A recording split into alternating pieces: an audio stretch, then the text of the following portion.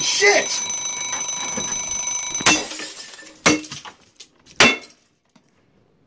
It must be time for another episode of Hybrid Plays!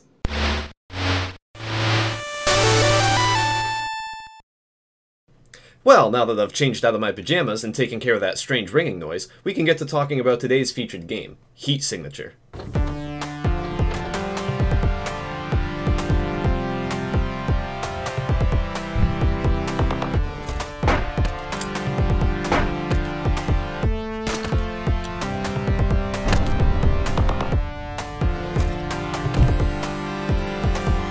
Heat Signature is a game where you dock your spaceship onto bigger spaceships and kill a lot of people for money and prizes. You embark on missions from the space station hub, track down your targets, dock onto their ship, do what needs to be done, and escape before all hell breaks loose. As you can see, you're not playing the role of some ordinary traveler here. You're a dentist! No, you're a fireman! No, you're a giraffe! No, you're a bounty hunter! Heat Signature has you taking on the role of a futuristic mercenary, killing targets, stealing treasures, and taking over territories, one colorful nebula at a time. Heat Signature technically fits into many genres. You've got action RPG, top-down shooter... A racing game? No, that's not it. Maybe a visual novel? No. A party game? Games with party hats? No, you can't call it that. It could be a game, like a sad game, like you cry during it? A crying game, maybe? Maybe like a Jewish game, kind of? No, not a like, Jewish game. It's not kosher. Kind of game. But what I'd like to call it is an immersive sim. Immersive sims are games that focus on player choice. They're games that put you in situations that have multiple solutions, rooms with multiple doors, stories with multiple endings. Immersive sims are just that, immersive, because the choices that you make impact not only the moment, but sometimes the rest of the game. For example, in Deus Ex Mankind Divided, you can either save these important people, or save a lot more less important people. In the moment you have to make this decision, your choice will likely be based on your past experience in the game. How much do you like or hate these important guys? How much sympathy do you have for the general populace? Can you even trust that you can truly save one of these two parties? Is there any hope of saving both? It's here where the immersion comes in. These choices are your own to make, and dealing with the consequences is just part of the fun. Well, fun for us anyway.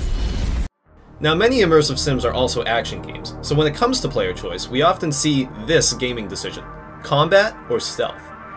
Even action games that don't necessarily fall into the immersive sim category still feature this choice most of the time. Games like Splinter, Ghost Recon, Hitman, and plenty more have all explored this field a great deal. Do you sneak in with a silenced pistol and remain unseen? Or do you just equip the machine gun and hope for the best? Knives or grenades? Disguise or body armor? Gay or straight? I swear to God. So here's where I come in. My goal for today's episode is to break down the logic behind setting up situations that give the player choice. After some considerable studying, I've decided that there's two main fields we need to cover. Let's start with the first. Tools of the trade, aka giving the player items that support a wide range of playstyles. In the upper village. Splinter Blacklist is a game where you play as a stealth operative and kick everybody's ass. You're given a large variety of items and weapons to take advantage of, so whether you want to be silent or violent is completely up to you. The game narrows down its methods of attack to three categories: Ghost, Panther, and Assault, with Ghost being the stealthiest and Assault being an all-out attack. Different actions will reward you with points in each respective category. For example, killing someone with your knife and hiding the body gives you Panther points, while running into a room and lighting the place up with an M16 gives you Assault points. Meanwhile, using a drone to scout out an area and avoid all interaction with the locals is the best way to earn Ghost points. When you look at Splinter Cell's arsenal of weapons and tools, you can kind of picture where they lie on a graph. Some tools are clearly meant to aid in Assault gameplay, while others have much stealthier purposes. Not only are each of the three categories represented by the tools on this graph, but they're all represented evenly. If there were a ton of unsilenced weapons and only one non-lethal item, players would be much more likely to lean towards Assault given the wide range of options they would now have within that branch. But Splinter Cell has a balanced amount of support for each branch, making each method just as viable as the others. Heat Signature does this as well. The game provides you with items based on both stealth and action, with an even amount of support in each branch. For example, if you want to go undetected, you can hit someone with a wrench, but if you don't care about detection, you can just use a shotgun to your heart's content. Heat Signature, like Splinter Cell, also succeeds in balancing out its playstyle support. There are just as many options for stealth as there are for violence, and all are just as viable as the rest. In my opinion, I think that stealthy is better. Listen, I respect your opinion, but could you please stop interjecting during the episode? What did you just do? Are you fucking kidding me? Are you fucking— hang on, you guys, I'm sorry. Are you fucking out of your mind? Come here! Come here right now! Giving the player the right tools to support any given playstyle is a step in the right direction, but it actually only takes care of half the design process.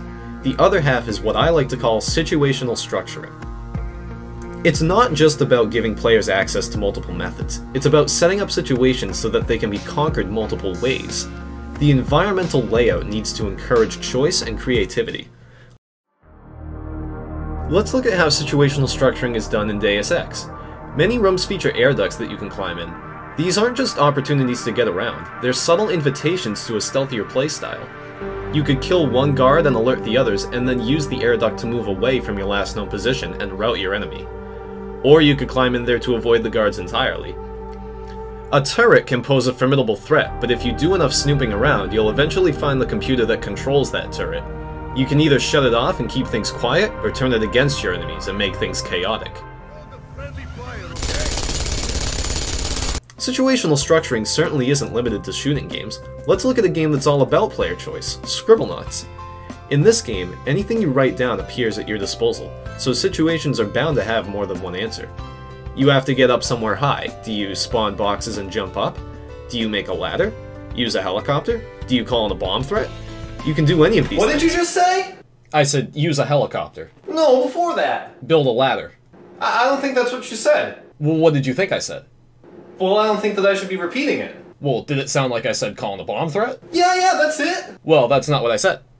Now let's look at situational structuring in Heat Signature. Look at the guards on the ship. They aren't just waiting for someone to attack them, they're going about their everyday routine. Enemies will operate computer terminals, stand in groups, and even sit and fly the ship. These routines present you with playstyle opportunities. Because the enemies walk around the ship, you could wait until a bunch of them are grouped together and throw a grenade. Or you could figure out the path that they take and lay a trap for them in their way. Or you could wait until one of them leaves to operate a terminal and take him out while he has his back turned. Here's something that I thought was very interesting. Ships in Heat Signature aren't just flying indefinitely, they're actually headed somewhere in real time. If you stay on an enemy ship for too long, it'll fly right into its home base, and you'll be captured. Thus, this countdown shows how long you have on each ship before the base is reached. However, if you manage to kill the person piloting the ship, the craft will fly off course and the countdown will disappear. This is important because it adds another layer of strategy to each mission. Do you try to get to the pilot right away and kill him to end the time limit? Or do you just go about the mission at hand as quickly as possible?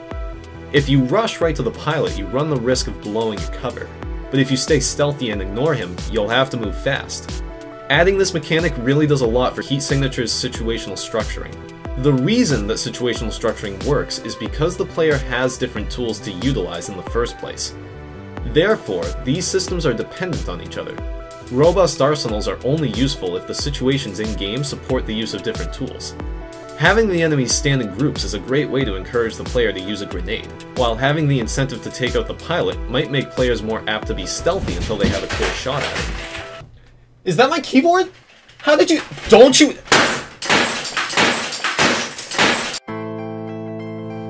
So that pretty much covers it for today's lesson. If you want to empower your players with choice, you just need two things: tools that represent various playstyles, and situations that encourage the use of those tools. Remember to think about situational structuring when you're designing environments for your game. If you want your players to do as they please, the level design should provide them with various opportunities. Hey you guys, thank you so much for watching. If you want to play Heat Signature, there's a link to the game in the description below, and if you want to follow the game's creator, there's also a link to his Twitter down below. Please be sure to like the video if you found it helpful, and leave whatever comments you want. I love reading comments, so you don't even have to write anything that has anything to do with the lesson. And if you want to support the channel financially, you can head right on over to Patreon, where you can throw me a couple bucks and I'll give you a kiss on the cheek in return. But like I always say, I hope you learned something, and I'll see you guys next time. Thanks again for watching. Have a good day.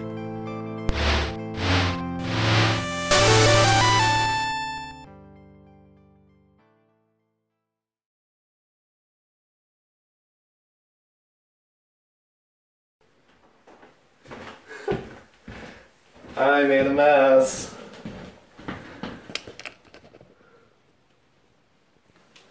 Uh-oh.